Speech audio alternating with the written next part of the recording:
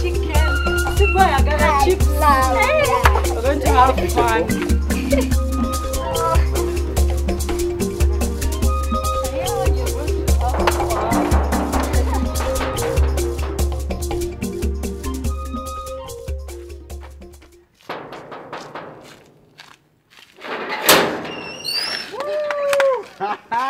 Anna, happy birthday. Thank you.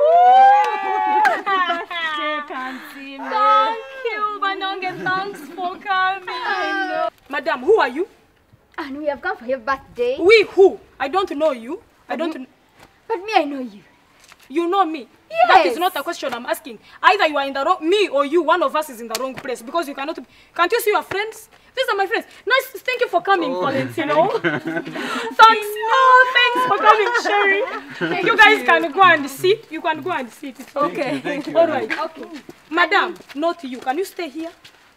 Who are you exactly? Who has sent you? Because there must be some homeworker that has given you tips to come here. Excuse me, don't you see how they are dressed? They are dressed in a way that you know that they are going to someone's birthday, not their birthday. Is it your birthday? Is it your birthday? You think... So you had to put a flower in your head because you see 2 flowers, one on your dress, one on the head. You think for us we don't have a flower garden, we can pick a flower in and put it in my head. You have a feeling that me, I cannot afford the shades. I don't have shades.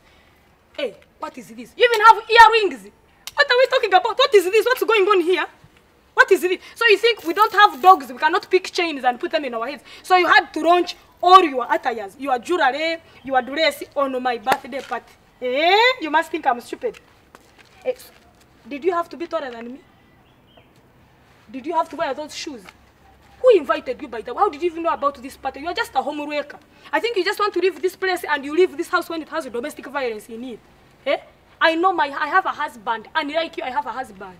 You want to go to my party, and then I stop being the birthday girl. You become the birthday, you are the guest of honor. You think I'm stupid, eh? You look like that. Let me ask you, you think this is the best I could do? No, I had to be smart, just like my friends. And who invited you exactly? Who invited you? Okay, let us agree that you are not going to enter inside there. So you really had to look like a disco light, eh? You even did your nails. You have a feeling, me, I could not go to the saloon, eh?